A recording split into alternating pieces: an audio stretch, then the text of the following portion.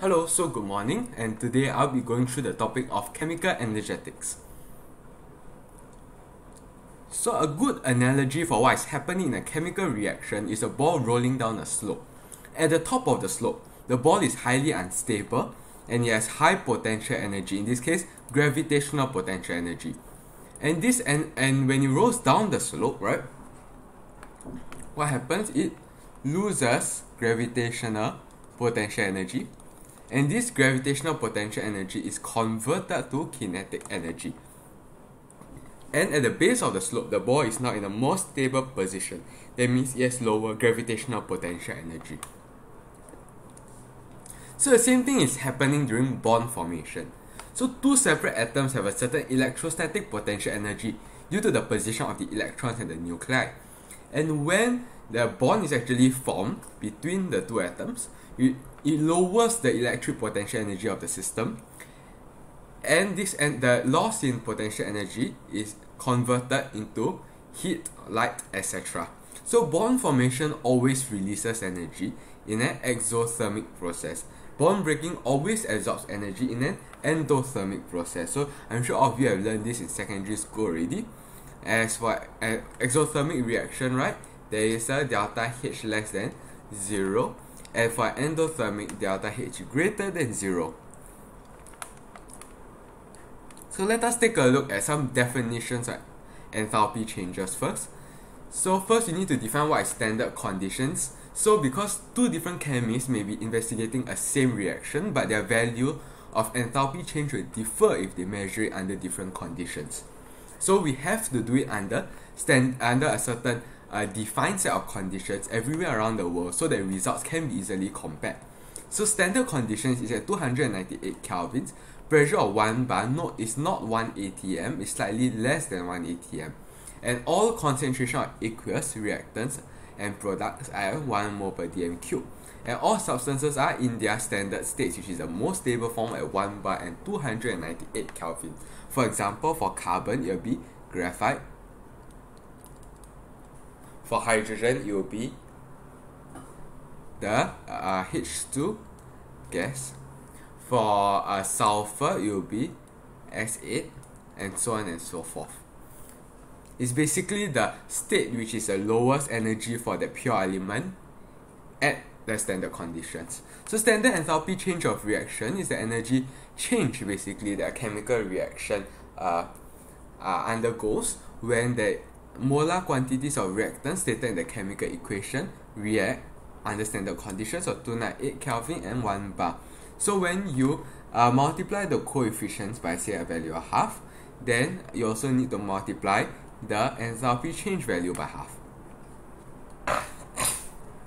So for standard enthalpy change of formation, is the energy change from 1 mole of the pure substance in a specified state. So this is the thing you are forming. It's formed from its constituent elements in their standard states at 298 K and 1 bar. So an example is, say, if I want to form ethanol, correct? I need to form it from its pure elements in their standard state. So I need to form it from 2 moles of carbon in the standard state, which is graphite, 6 atoms of hydrogen, which is 3 hydrogen gas molecules, and half a mole of oxygen gas. So this is the standard enthalpy change of formation of ethanol. So standard enthalpy change of formation of elements by this definition would thus be 0.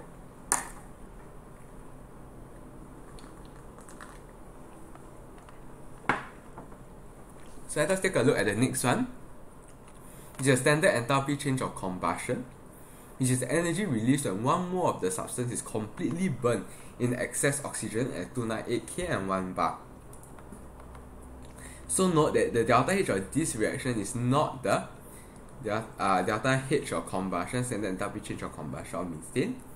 Why? Because H2O produced is in liquid state at 298 K and 1 bar, so this should be liquid. So this one is also not the standard enthalpy change of combustion of carbon. Why? Because this production of carbon monoxide is during incomplete combustion, but I'm talking about complete combustion here, so it should be CO2 as the product. Okay, And for standard enthalpy change of neutralization is basically the energy change, or normally is the energy released when the acid and the base react to form 1 mole of water under standard conditions. So the value for H plus and OH minus reacting together is minus 57.3 kilojoules per mole. So the neutralization for strong acid strong base reaction is also approximately negative 57.3 kilojoules per mole. Why? Because all of the base dissociated to form OH minus, all of the acid dissociated to form H plus. Right? So basically the reaction between the strong acid and the strong base is just the aqueous phase reaction of H plus and OH minus ions. However, this is not the case for reactions involving weak acids and bases, for example, ethanoic acid. Right? Ethanoic acid has a only partial dissociation in aqueous solution. So note that you can think of it as say we are wanting to react ethanoic acid with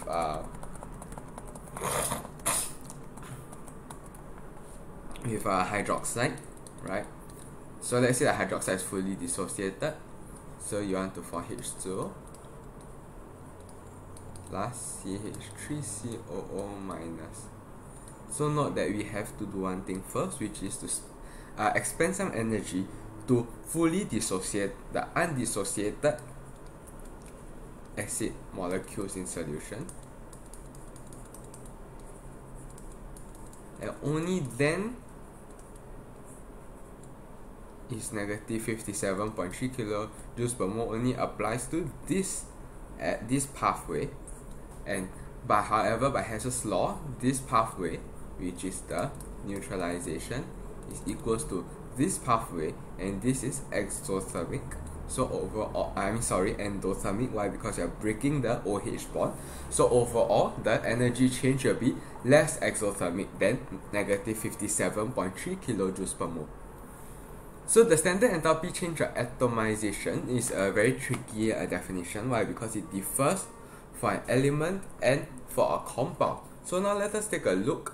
For an element, what is the definition? Is to form 1 mole of gaseous atoms from the element. So for example, the standard enthalpy change of atomization of fluorine would be half a mole of fluorine molecules. Why? Because you want to form 1 mole of gaseous fluorine atoms, right?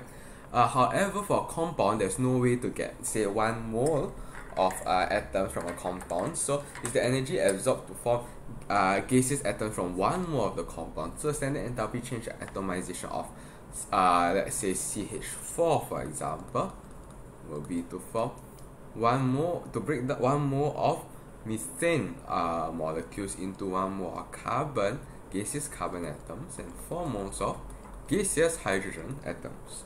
Right? And the values for standard enthalpy change of atomization, they are always positive, because energy must be absorbed to break all the bonds between the atoms in the element or in the compound.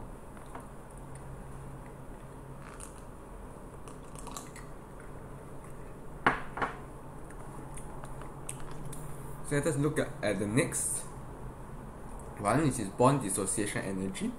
So it's the energy required to break 1 mole of a particular bond. That means the bond energy of the the bond dissociation energy, my mistake, one energy is different as you see it. The bond dissociation energy of the CH bond in CH4 will not be equals to the bond dissociation energy of the CH bond in, say, C2H6, for example, right?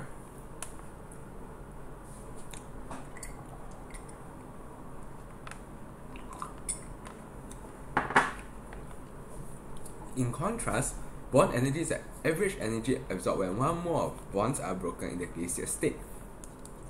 So the bond energy of the CH bond can be equal to the average over the CH bond strength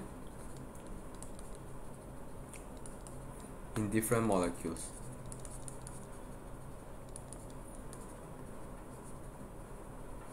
different compounds. Okay, so let us take a look at the next one, which is ionization energy. So first, ionization energy is removing one mole of electrons from one mole of gaseous atoms, very important gaseous atoms, to form one mole of singly charged positive gaseous ions. And second, ionization energy is the next step of removing one more mole of electrons from the cations. Electron affinity is the opposite. It's accepting of one mole of electrons, right, to form one mole of singly charged negative gaseous anions. So note that the first electron affinity is usually exothermic because the attraction between the positively charged nucleus and the additional electron usually outweighs the additional inter-electronic repulsion. However, the second electron affinity is always endothermic because energy is needed to overcome the repulsion between the two negatively charged species, which is the anion and the electron, right? They repel each other.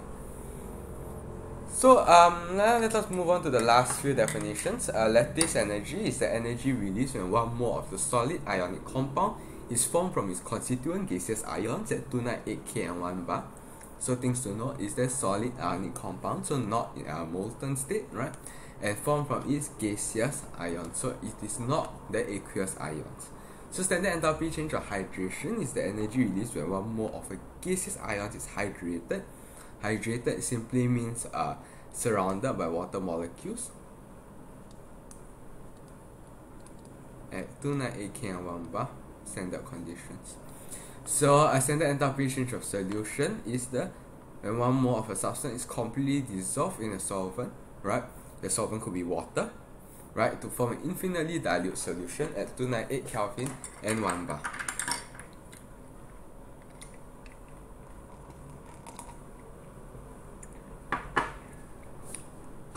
So let us take a look at experiments to find enthalpy change values. More specifically, the method we are doing is calorimetry. So Q equals to mc delta T, which is the formula that we will be using, where Q is the heat transferred into or out of a substance, M is the mass of the substance, C is the specific heat capacity of the substance, which is the amount of energy needed to raise the temperature of the substance by 1 Kelvin, which is an inherent property of a material. For water, it is 4.2, right?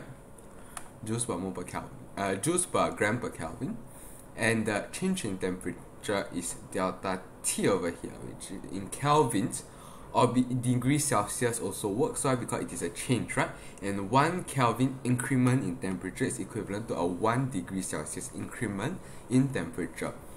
So a student carried out a certain experiment to determine the heat capacity of a copper can using the setup below. Okay, so we are given the initial temperature of water, the final temperature of water. So this is the change in temperature. So we know that the water must have absorbed heat, right? And where did the heat come from? Right, it comes from the burning, right? The burning of the fuel in the spirit burner. Okay, and we are given the enthalpy change of combustion of methanol is minus 715 kilojoules per mole. So we are determining the heat capacity of the copper can in joules per Kelvin. So let's write out the equation. Q equals to mc delta T. We are trying to find the heat capacity of the copper can. So in this case, the heat is transferred to the water. So Q goes into two places. So the first is the mass of the water times the C of the water times the change in temperature of the water. And the second place that the heat goes to is the copper can. So we are trying to find the heat capacity, not the specific heat capacity. So it's a big C times delta T. So do we know what Q is? Yes, we do know what Q is, right? Q is basically the number of moles of the fuel, which is methanol, times the enthalpy change of combustion, which is the heat, which will give you the heat energy released in combustion. So Q is number of moles of methanol times the enthalpy change of combustion of methanol. So what will it be? It will be the difference in this 0.5 grams divided by m of methanol, right? So 12 plus 4 plus 16 times 715. We need to convert it to joules, right? Okay, so we should, let's see what it will give us.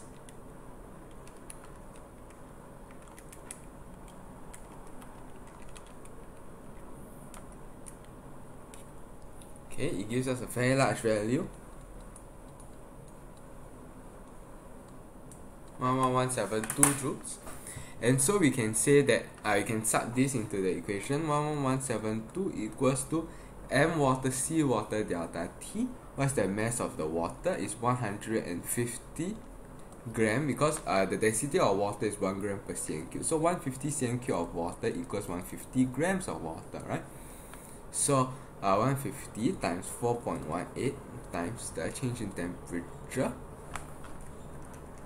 which is 17 degrees Celsius, plus C, and the copper can exist in thermal equilibrium in the water. So the energy increase, the temperature increase of the copper can will also be 70 degrees Celsius, and then we can then find what C is.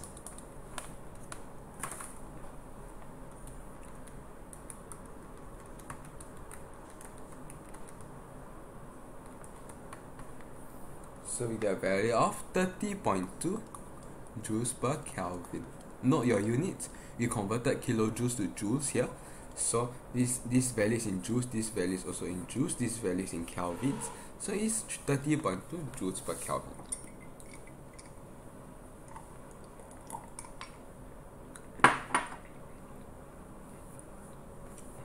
So now let us take a look at the next part, which is energy cycles. So energy cycles is a main part of this topic, and is founded upon Hess's law. Hess's law states that, let's say we have two, right, a starting state and an ending state, and we want to find what is the energy change going from A to B. And it says that if you are unable to go from A to B directly, and if you have to use a longer pathway, the energy change is independent of the pathway used, and it's only dependent on the starting state and the final state, right? So Hess's law applies to energy, right? Energy changes or enthalpy changes, okay?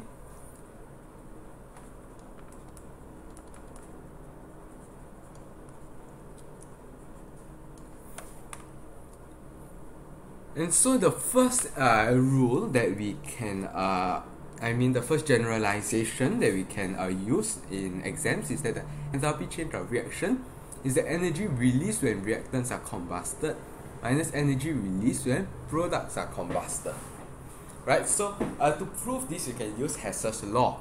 And let's say we are wanting to find out the energy change of this reaction over here. So I first try to combust the reactants, and so I realized that in order to balance the O, I need to add 3 O2 on the downwards arrows, right? And then I try to combust the products.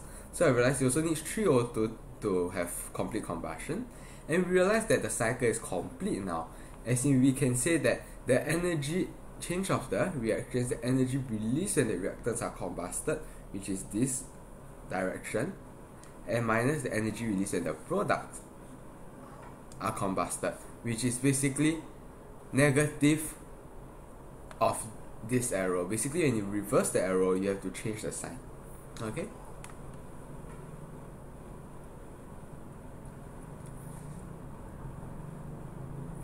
So the next rule that we can do is that the enthalpy change of reaction is the energy change when forming the products minus the energy change when forming the reactants. So to prove this, we can once again use Hess's law. So let us take a look at this reaction that we are looking for, right?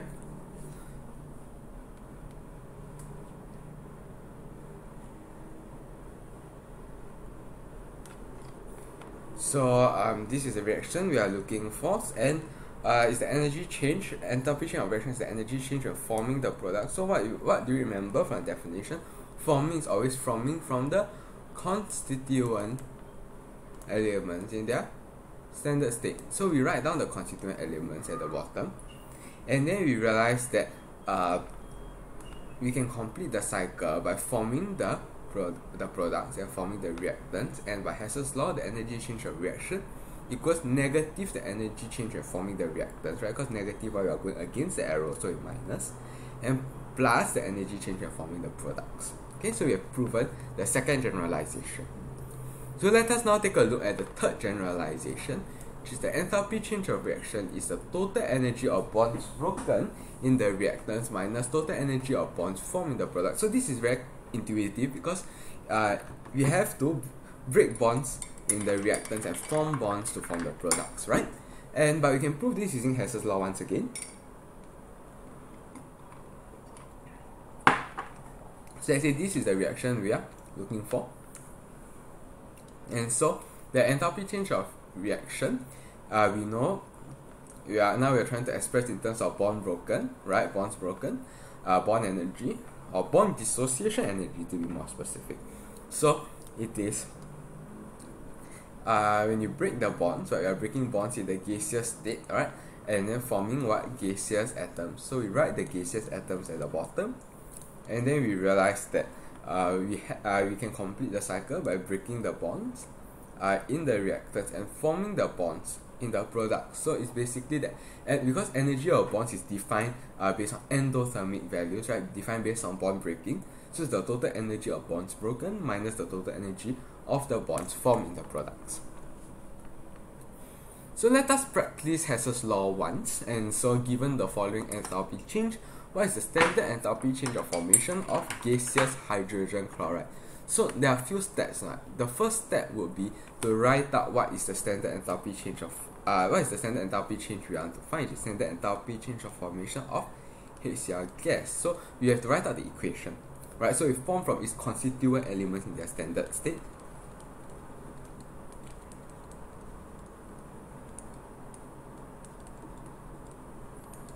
And so the second step normally is to write out the equations corresponding to the enthalpy change values, right, that they give. So sometimes they won't be so nice. They will give values like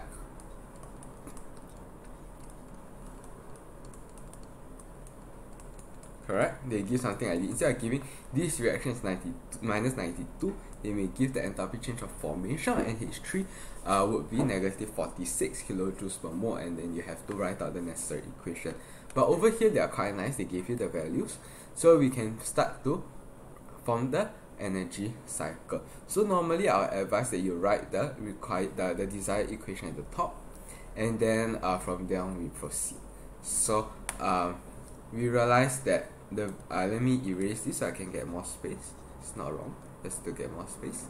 And so we realize that we can use react HCl with NH3. So we can either write NH3 on the arrows, or for better bookkeeping, which I prefer, you can write it at the side. But when you write it at the side, right hand side, you need to write it on the left hand side as well. So I react with NH3 to form NH4Cl, right?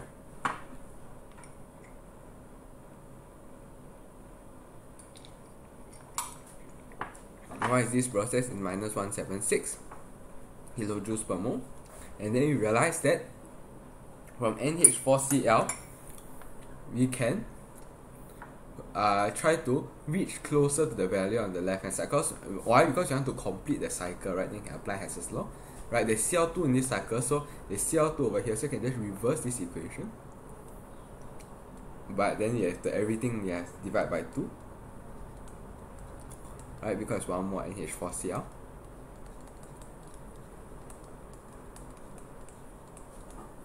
So what is this? This is plus 629 over 2, right? Plus because we reverse the sign of the equation, and we have to change the and then we have to divide by 2 because we divided the molar the stoichiometric coefficients by 2. And then we realize that you can finally complete this, right, by forming getting, or rather by forming NH3, right, from these elements. So it is half times minus 92. So we can then conclude that this delta H of the reaction that we want to find equals this pathway equals to this pathway. So we go against the arrow, we take a minus half times minus 92 minus 629 over 2 minus 176, and what do we get?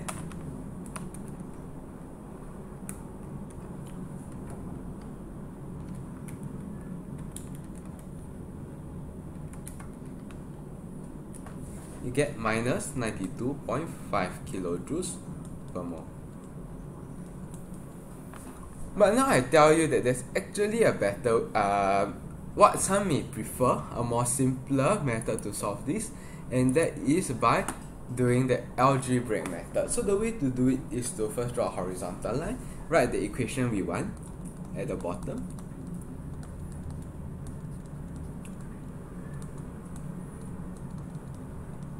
and then we see that on the right hand side we want HCl, on the left hand side we want H2 and Cl2. So on the right hand side we want HCl. Where is the HCl in the three equations on top? It's present over here. And so for the HCl to appear on the right hand side, I need to swap this equation over.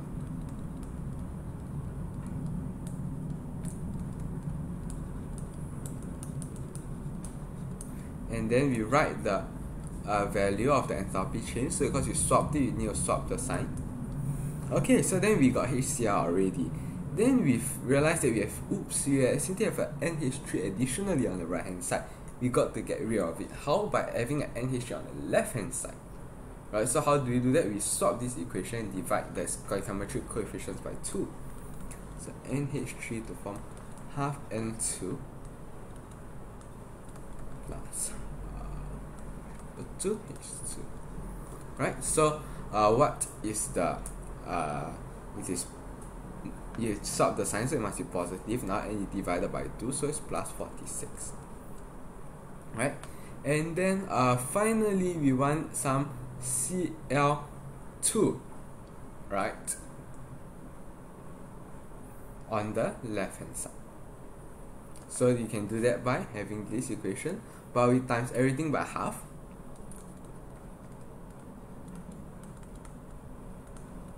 Right, so that there's half Cl2.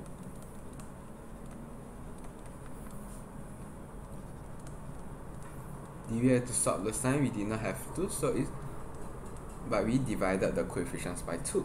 So then we realized that things on the left hand side and the right hand side of the equation, of the arrow sign, we can cancel them out. So NH4Cl cancels out. Right, half N2 cancels out, NH3 cancels out, and 3 over 2 H2 cancels out with 3 over 2 H2 here, leaving what? Half H2. Right, so you get half H2 plus half Cl2 gives you HCl, which is the equation we want. And so you just add the things up over here, and we should get negative 92.5 kilojoules per mole, which agrees with our answer on top. So now I introduce you to another form of energy cycle, which is called the energy level diagram. And so how we would construct an energy level diagram is that we have to plot it in terms of a y-axis of energy values, right? So elements in the standard states are assigned an energy of 0 kilojoules per mole, and when there's a process which is exothermic, we point down. Process that's endothermic, we point upwards, and the larger the magnitude of the change of the energy change, the longer the arrows. Right? Other than that, it is basically almost identical to a normal energy cycle. So let us take a look at Born-Haber cycle, which is another special energy cycle. So there are a few steps that we need to keep in mind. So this is a useful guideline, right? Atomization, ionization, electron affinity, lattice energy, and formation, right? So some people came up with some mnemonics. You can try to find your own mnemonic. So what do I mean by these steps? So Born-Haber cycle is you want to find what? The lattice energy of a certain ionic solid Mx, right? It is the energy change in this reaction, right? Forming the 1 mole of the ionic solid from the constituent gaseous ions. So we first need to form these gaseous ions from the elements in the standard state. And then so the latent energy can be found by a Hess's law. And these are the steps A, I, E, L. So basically we start from the elements in the standard state. Oops, I've actually forgot an important thing, which is the vertical axis. Energy starts at 0 at the elements in the standard state. So we atomize both elements, the matter and the non-matter.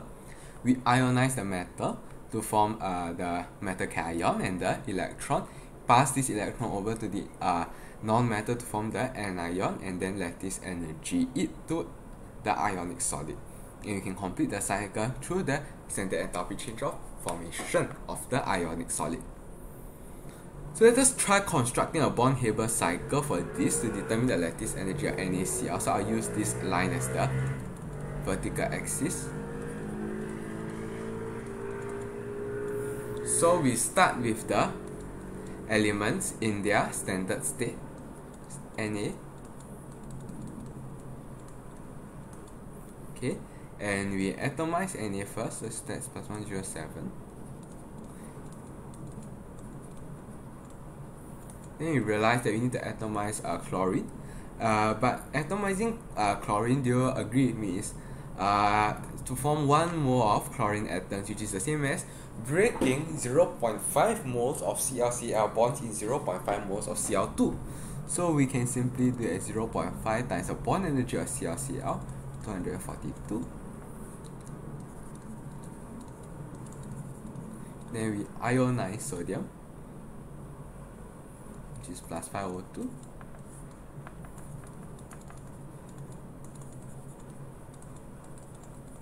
Then we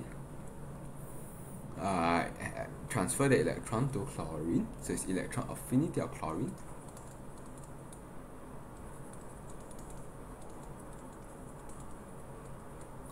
Right, and then we can do the lattice energy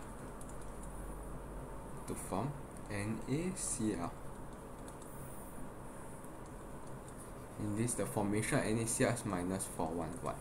Okay, so we can say that this process is equivalent to this process, right? So lattice energy equals 355 minus 502 minus half times 242 minus 107 minus 411. So lattice energy values are normally very large because the strong electrostatic attraction between the gaseous ions.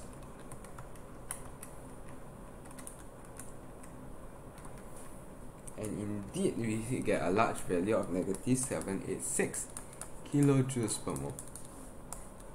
Okay. So let us now take a look at the last one of this topic, which is entropy and Gibbs free energy. So entropy is the measure of the disorder in a system. The more disordered a system, the larger its entropy. The entropy is also a measure of the different ways a system can arrange itself. System with more different ways of arranging itself has a higher entropy. So change in entropy, right, is basically the final entropy state minus the initial entropy state. Delta S greater than 0, final state more disordered. Delta S less than 0, final state less disordered. So we said that processes are favored when there's an increase in entropy. So this is a fundamental scientific principle. Processes are favored when there's an increase in entropy. In other words, when delta S is greater than 0. So factors affecting entropy, I'll run through this quickly. Mixing particles increases the disorder, increasing entropy. Increase in temperature also increases entropy. So understanding this, you have to look at the Maxwell-Boltzmann distribution curves. So at a higher temperature, there's a broadening of the Maxwell-Boltzmann distribution curve, which you agree with me would open up more possibilities of kinetic energy that the particles can possess, right? It basically, the distribution of kinetic energies become more diverse, and so there's more more energy states that particles adopt, thus being more disordered, and entropy increases.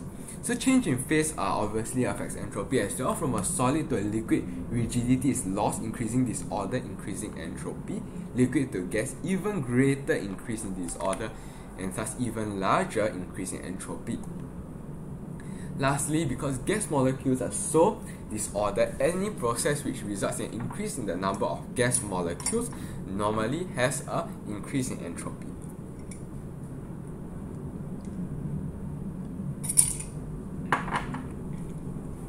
So both entropy changes and enthalpy changes in the reaction determine whether it will occur to an appreciable extent. The standard Gibbs free energy change of reaction, delta G, captures both effects, so delta G equals delta H minus T delta S. Delta G less than 0, reaction spontaneous. Sorry, there's a typo here.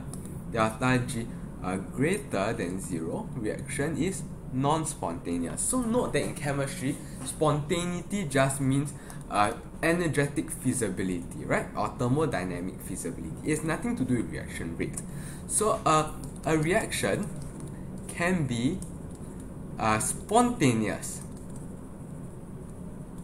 but not observed to occur.